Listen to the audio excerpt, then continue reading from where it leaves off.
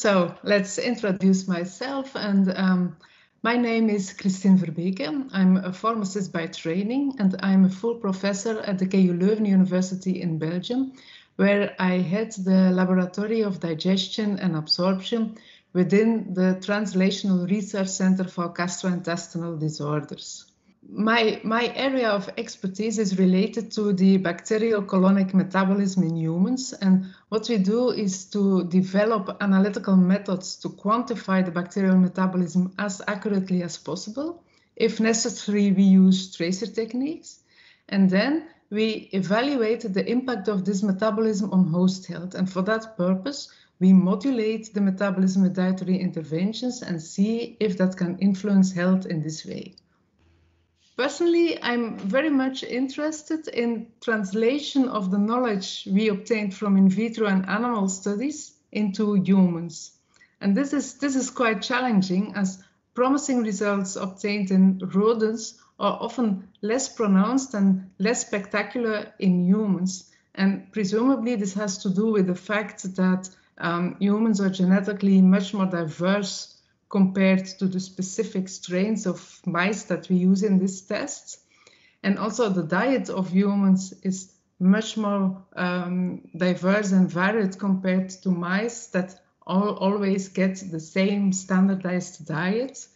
And then finally also the amounts of interventions, the amounts of dietary product that can be given to mice are often much higher than what you can do in humans. And that might all explain the fact that the results in humans are often less spectacular, but that also indicates that we have to do those tests. We cannot just assume that what we see in rodents also happens in humans, and we need to test to what extent we can have the same things.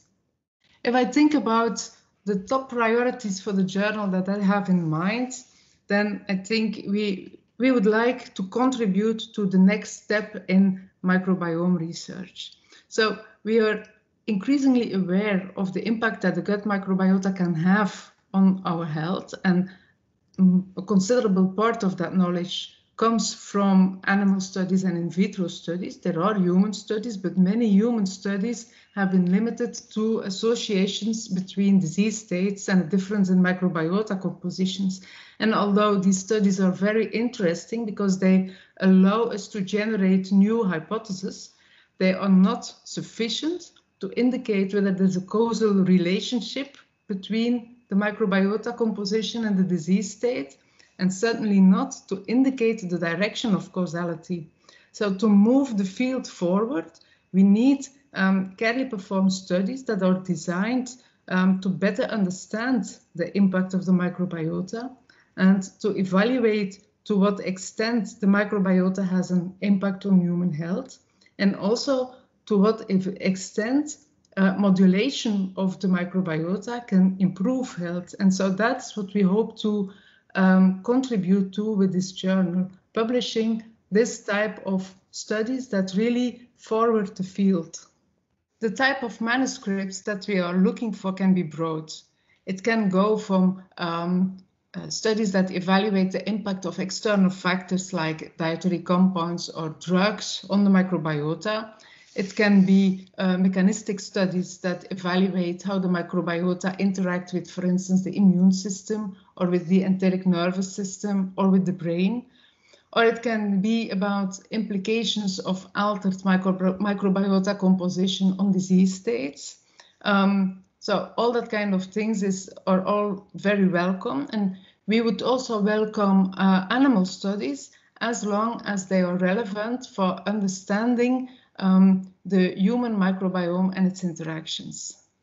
And for me, if I think on specifically the research field of gut microbiome, I think that the main challenge is in human studies moving from that kind of associations to more causality and causal relationships and mechanistic things and understanding really what happens, because it is not because some diseases or disorders like obesity, for instance, are associated with an altered microbiota composition, that I would say normalizing the microbiota will reduce the obesity.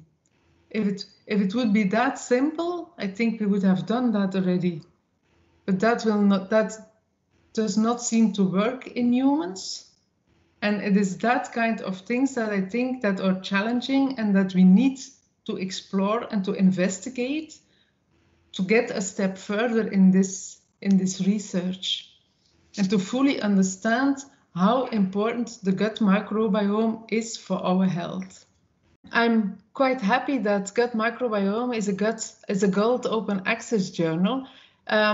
So open access is, to my opinion, becoming the new standard in publishing research, and it is also an increasing requirement for many funding bodies. You just need to publish your research in open access. And the main benefit is, of course, that your published work is freely and permanently available to anyone without any restrictions, but also that the copyright is retained by the authors. And so as the author, you are allowed to freely share your article and to promote also your own research, which nowadays is becoming a necessity in view of the large wealth and manuscripts and papers and journals that is available.